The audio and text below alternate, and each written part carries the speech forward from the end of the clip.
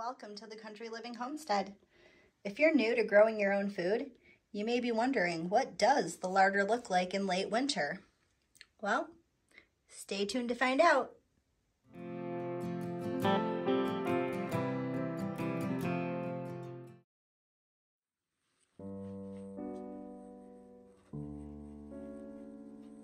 It's that time of year again.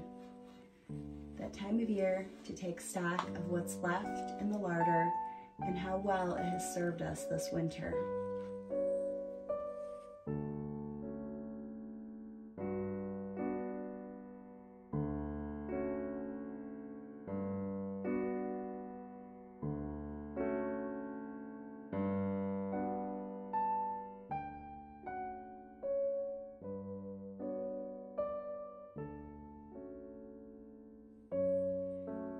This is when I make my growing decisions for this year based on what we have eaten and what I'd like to preserve for the coming year.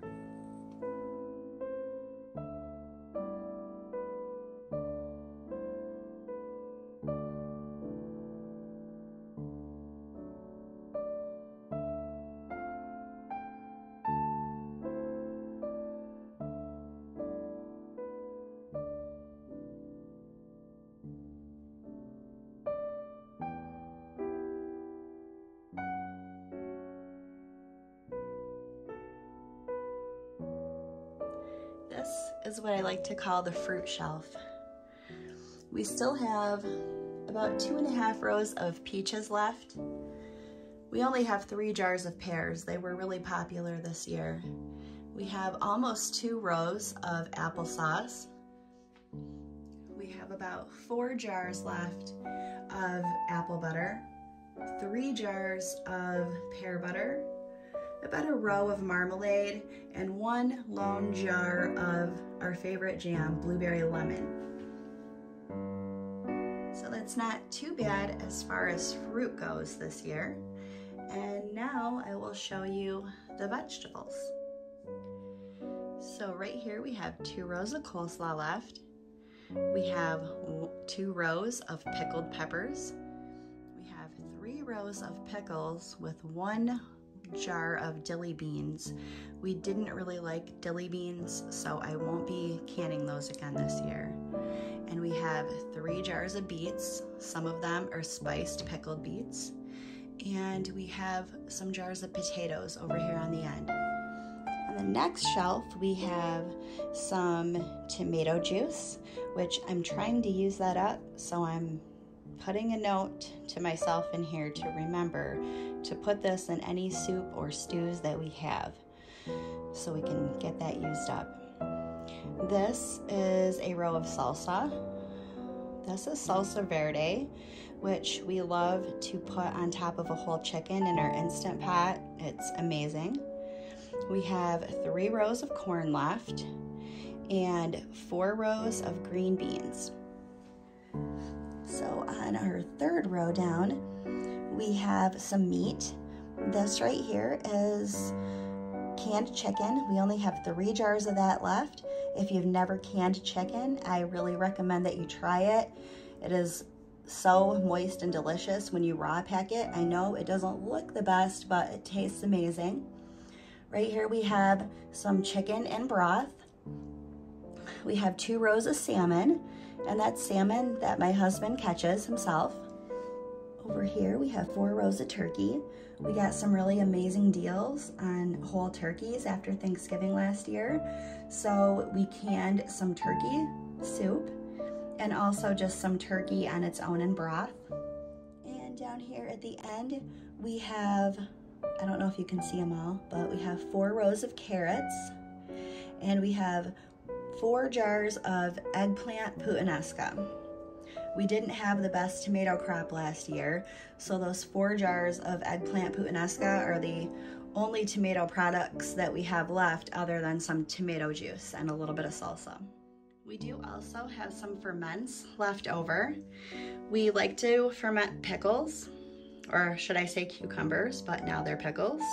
And we do have 1 more of these jars left. That's a half-gallon jar. So we have a gallon jar left of fermented pickles.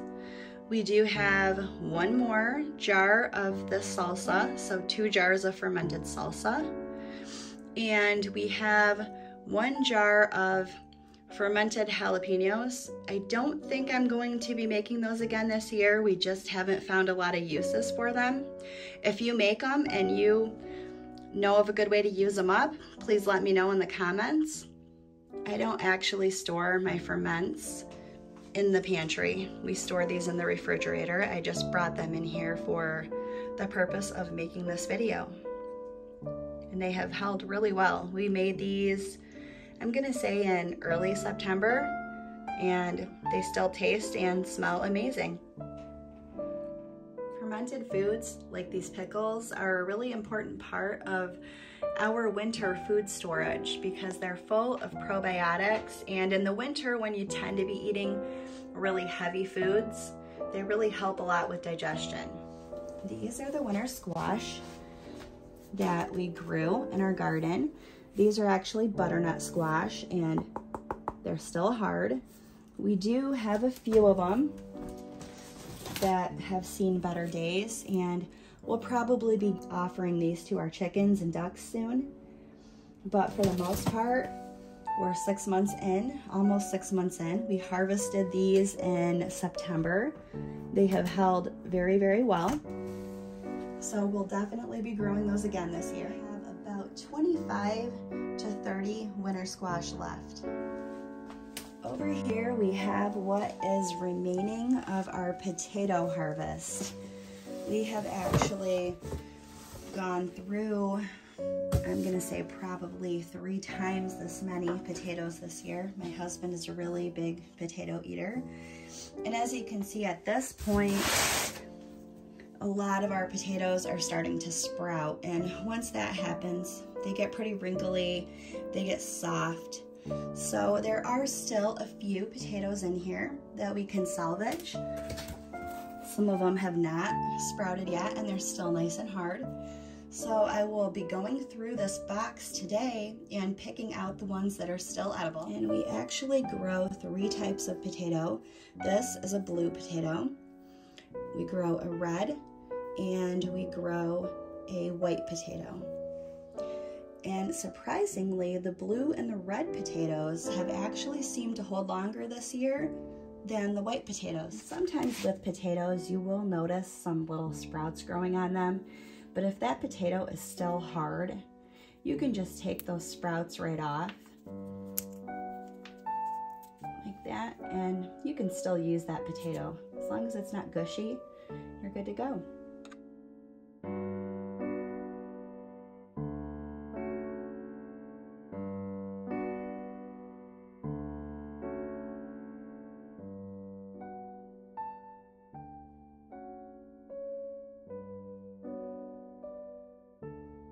So after sorting through all those potatoes, we have about, I would say 6 pounds of potatoes in here for eating to make it through the rest of the winter. And over here, we're probably gonna have about, I'd say 20 pounds of potatoes for seed in the garden this year. We like to keep a towel over our potatoes, even though we do have a light blocking curtain, which I have open right now so I can make this video. But we also like to lay a towel on the potatoes just to make sure that no light is getting into the potatoes so they don't turn green.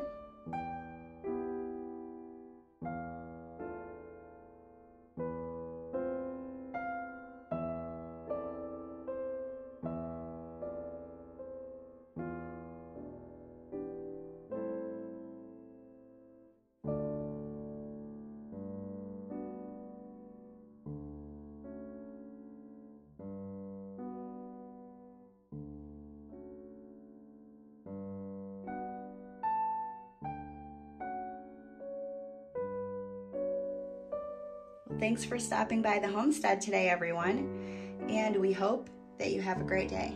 Please like, comment, and subscribe, and let us know if you'd like to see more pantry videos like this one.